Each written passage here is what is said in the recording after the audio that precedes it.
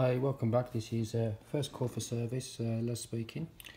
I spoke to you about an 8601 error code where potentially the bar's not clipped in.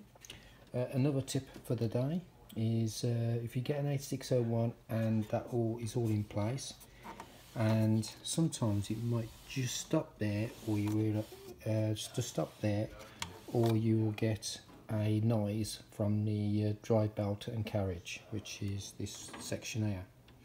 The belt is attached to the carriage, and on prone to the T790, T790 and T795, this type of carriage with the cutter on,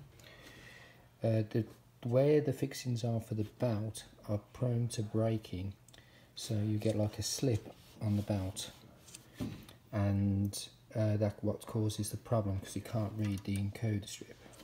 So if all this is good and there's no obstruction of paper in the two channels, and the carriage stops at some point but don't go all the way in and moves right over to the left hand side,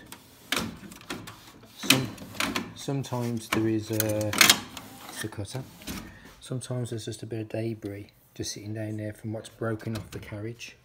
If that's not there, it will move over, but it's slipping, the belt is slipping on the carriage, which is giving that 8601 error code. It is an engineering job and we do need to replace the carriage. So another tip for the day. Thank you.